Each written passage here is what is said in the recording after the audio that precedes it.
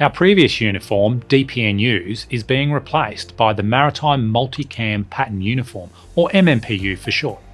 All Navy personnel will receive an issue of MMPU at some stage. We're anticipating that will be by the end of this year, with personnel in Darwin and Cairns, as well as WA, having already received their issue. One of the key features of the new uniform is how much lighter and more comfortable it is. It also brings us in line with the other two services, being very similar to the Australian multicam uniform worn by Army and Air Force's General Duties uniform, therefore allowing us to be more consistent in the joint force.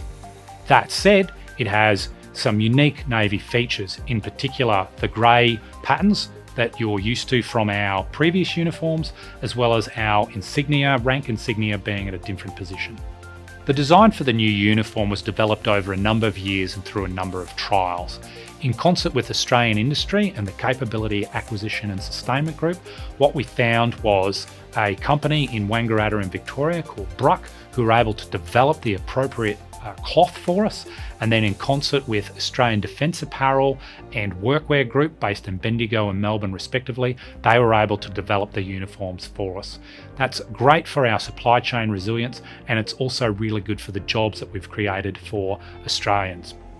The uniform itself comes in two versions.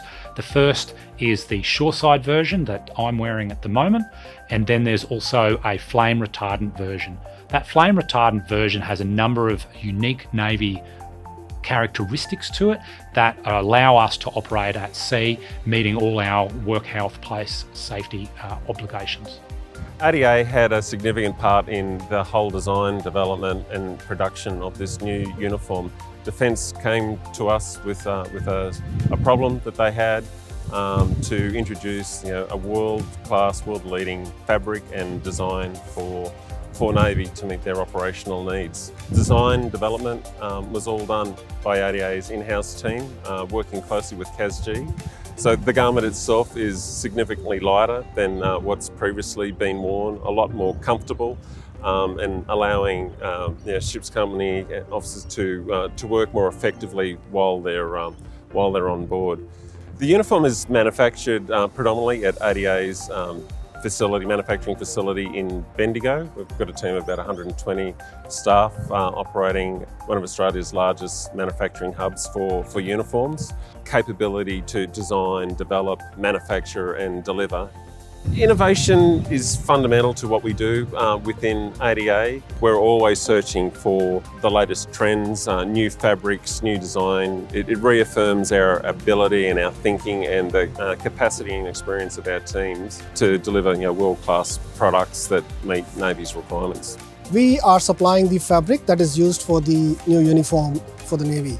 So this fabric was developed upon receiving a brief from ADA, from CASG, that they wanted a world-class innovative solution for the Royal Australian Navy, and that's where we came into the picture. This product has been fully developed and manufactured in Australia. That, I would say, highlights our capability and demonstrates what we are capable of, what we can do.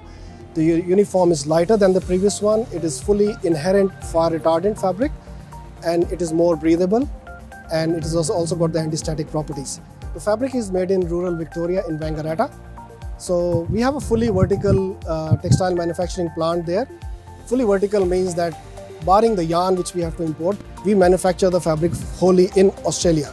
So the weaving, the processing, the dyeing, the printing, any other special finish that you need, it is all fully done in Victoria. In today's environment, I think it is critical that we retain this sovereign industry capability to manufacture the textiles and the garments in Australia. This helps us sustain the capability there. This provides for the jobs in Wangaratta at our factory. And even more than that, it helps have this multiplier economy. And one job in Wangaratta is creating 4 more jobs in the local economy. Definitely going back to the lightweight material, the comfort factor is huge compared to the older uniform. You don't feel like you've got an extra weight on you. It's a much better uniform, a better look, a lot more comfortable. And being from up north, with the patrol boat fleet, we definitely noticed it up there, a lot more comfortable in the humid temperatures.